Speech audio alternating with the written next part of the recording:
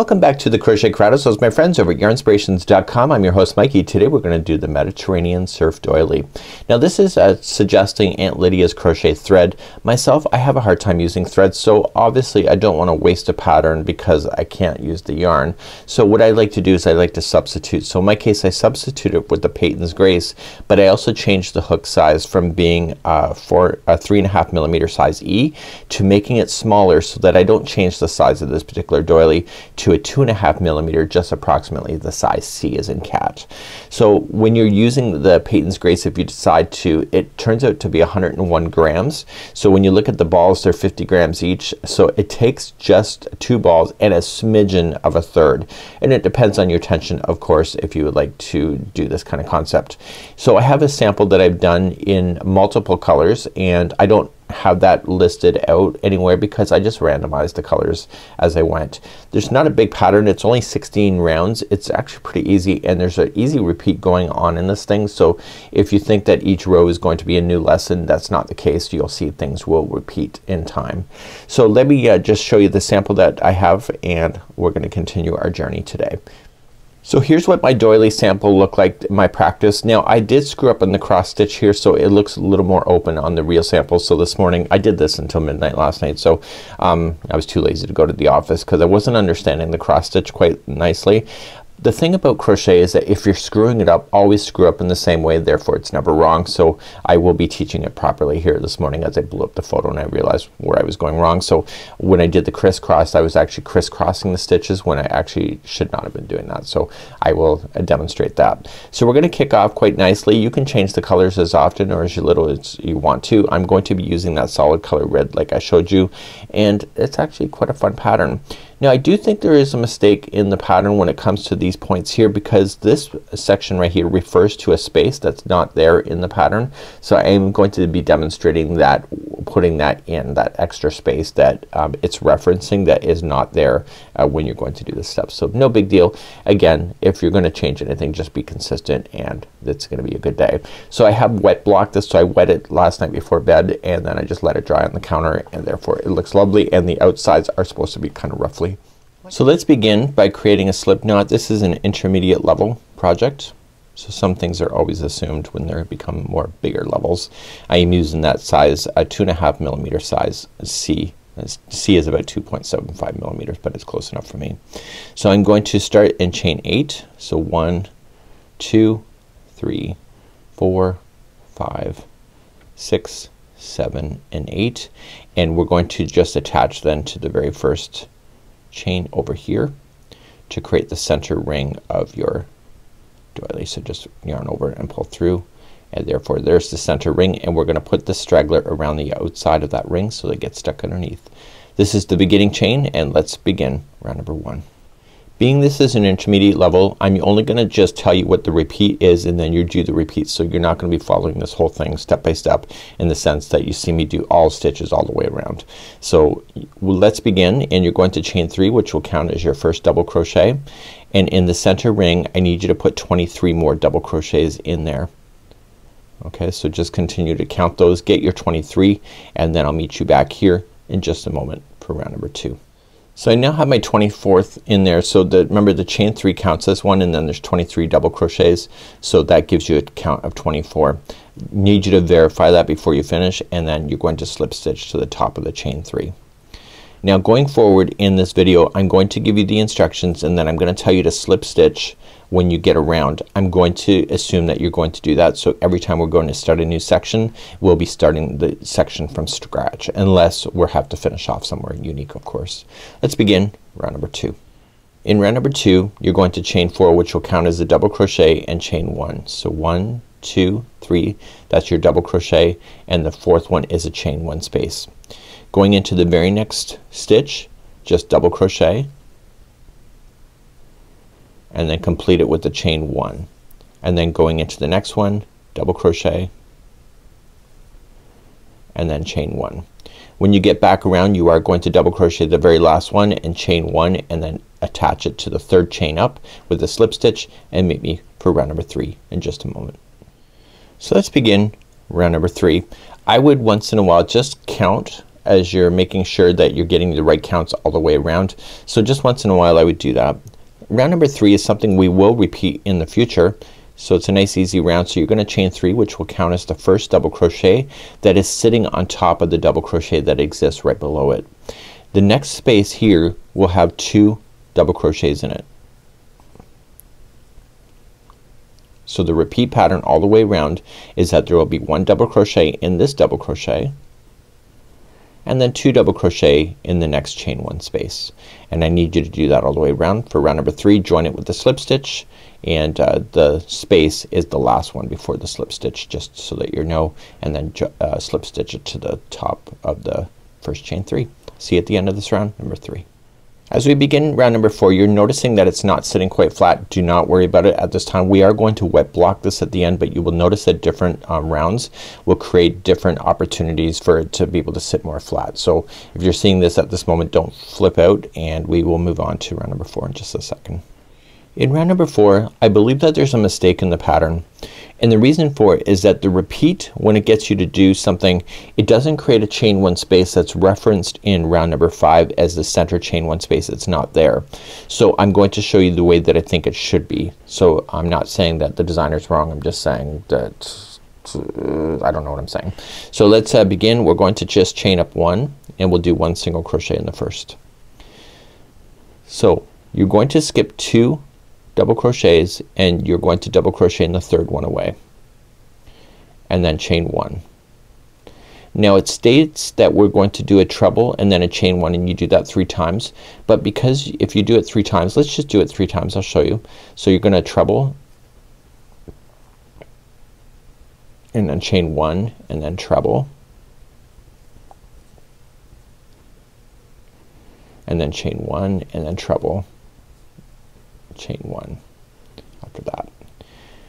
And then it states then to put in a double crochet at after the end.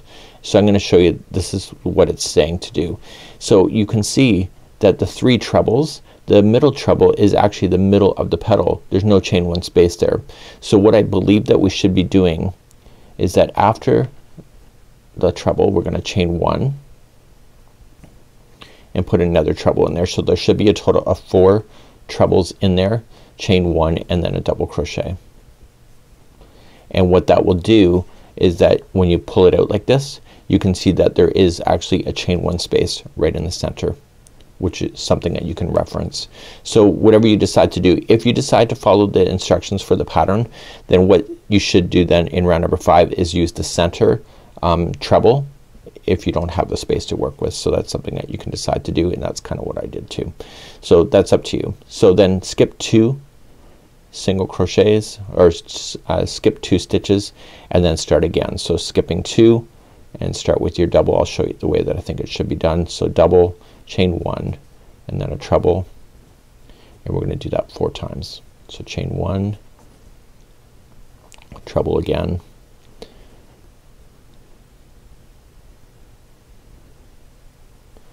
chain 1. So that was the second treble going in. This is gonna be the third, chain 1 and then the 4th treble,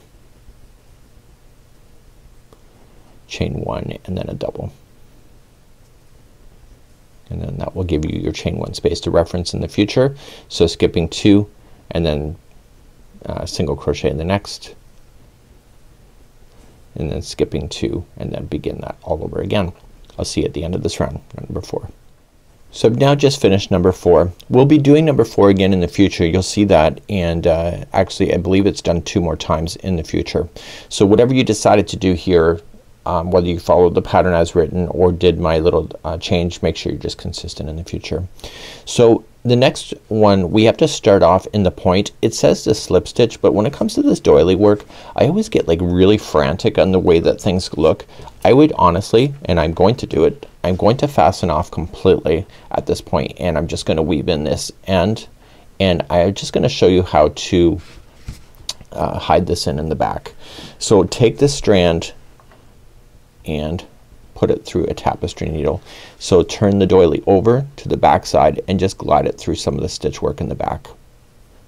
Now You could have slip stitched, and I've done that in the past, but it always is visible.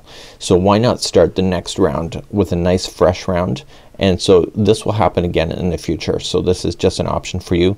This is the only time I'll show you how to fasten off though, so I don't waste too much of your time today. So just get it right to the end, cut it, and when we go to start round number 5, we're gonna start right in the chain 1 space of one of these points, and let's begin that next. So create a slip knot to begin, and what I want you to do at this point is that keep a long tail so that you can fasten off, and I need you to go to that chain 1 space. So it's right, so there's 2 trebles. If you did it my way, there's 2 trebles and then 2 trebles. It's the space, it's the center space of a point. Now you're just going to do, so it's already on the hook, so you're just gonna scoop the yarn and pull it through, and then you have 2 loops, pull through 2. That's a standing single crochet, and so then you have a nice fresh start, and you'll use this tail to hide in the ends later. So this round, really simple, is just going to begin, and you're going to chain 7. So 1 2 3 4 5 6 7, and then just stretch to the next point and go into the chain 1 space. It's right in the center, and go right into the space, single crochet, and then chain 7, and then next point, and etc. So please do this all the way around, round number 5.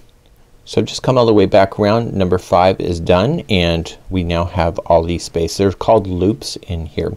Now see this straggler? What you can do for round number 6 as we begin is that you're going to chain 3, and that'll count as a double crochet that's sitting on top of the single. You're then going to put 9 double crochets, and if you go right at the top of those in the chain itself, like around the chain, put this with the chain, and then it will get stuck underneath. So let's count these out together. So I've already done 2 3 4 5 6 7 8 and 9.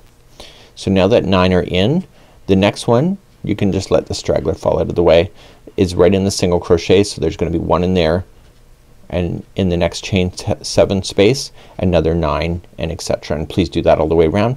This is round number 6. So let's move along to round number 7. You'll see that it's pretty much almost sitting flat, which is awesome. So we're gonna repeat some elements. See how we did this section here? It's gonna be slightly different, but it's gonna look similar to that. We're going to start off by chaining 4. So 1 2 3, there's your double crochet, and the 4th is a chain 1 space. Skipping the next stitch out, you are going to just double crochet,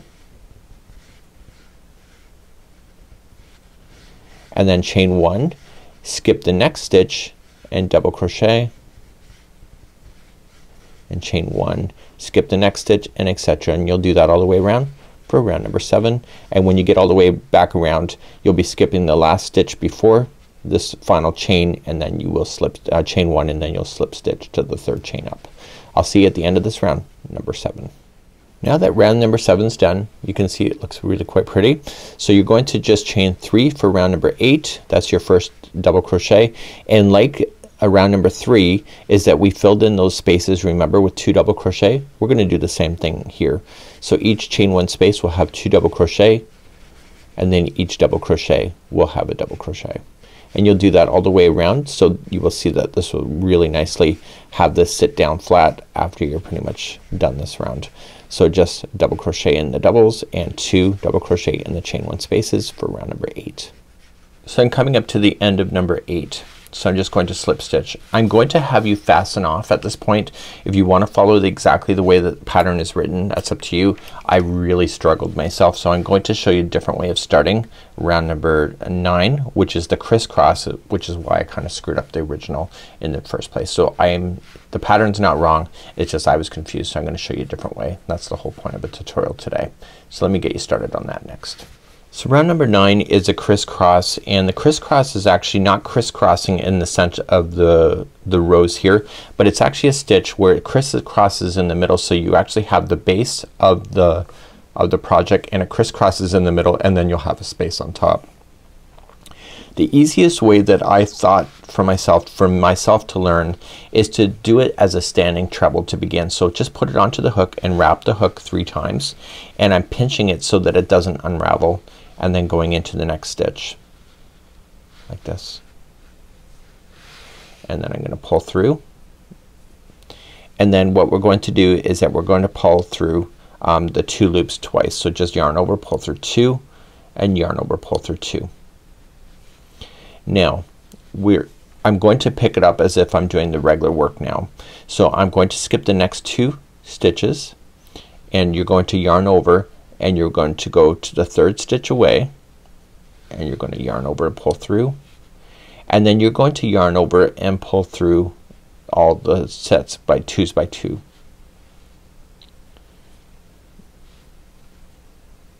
Okay, but you're not done. You can see almost it's happening, and then chain 2, and you're going to double crochet right where they intersect right here, and that will be how I would start it if I were you. So I'm gonna pull this out so you can see it's a crisscross from this perspective. So just reverse if you would like to learn how to do that again, but the remaining of the stitch work that we have is that we are going to then start, and we're going to begin again. So you're going to start the next one by yarning over 3 times. So 1, 2, 3, and you're gonna go into the same stitch where this one is coming out of, and you're gonna pull through, and then just pull through 2 sets only. So pull through 2 and 2 and hold, and then you're going to skip 2 stitches and then go to the 3rd. So yarning over, go to the 3rd, pull through, and now pull through all of them that all the way back up to the top. So pull through 2, there's 4 sets, 2, 2 and 2, but you're not done. You have to chain 2 and double crochet right where they intersect. I'll show you again.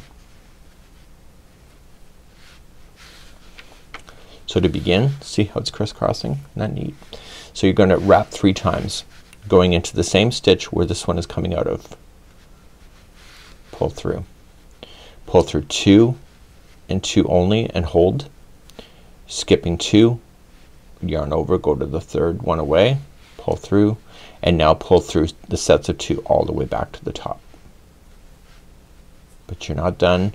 You're going to chain 2 and double crochet right where they intersect. I want you to do this all the way around. This is round number 9, and hopefully the way that I had you started is a lot easier. So I'll see you back here in just a moment. So now that I came all the way around, the very last stitch here, I'm going to just slip stitch to the top here of where we started. So you will notice that the last stitch of the last leg shares the first stitch that we started with, and so this is pretty much the hardest part of this whole thing, and we're now going to move on to round number 10. In round number 10 we're going to chain 3. So 1, 2, 3. I'm going to leave the straggler on top of the line so it'll get stuck underneath, and we're in the first leg of one of these cross stitches. So the next is a chain 2 space, so you're going to put 2 double crochets into that chain 2 space, and then you're going to skip this last leg of that cross stitch and just go to the first one. So just 1 double crochet in the first leg only, and then 2 double crochets into the chain 2 space, and you're going to do this all the way around. So you skip that last leg of this cross and go to the first one, 1 there, and then 2 into the next chain 2 space, and so on. Please do this all the way around. This is round number 10. So I'm coming up to the end of number 10, slip stitching, and let's move on to round number 11. So round number 11 is the same thing as these points that we did way down here. Remember those? So the way that you did it here should be the way that you're going to do it here. So let's begin to do this. So we're going to chain 1 and do 1 single crochet in the first, and then remember that you're skipping 2 and double crocheting into the 3rd. I'm going to do it the way that I want to do it myself. So just chain 1 and then I'm gonna treble, and I'm gonna do that a total of 4 times. So remember, I'm improvising on the pattern.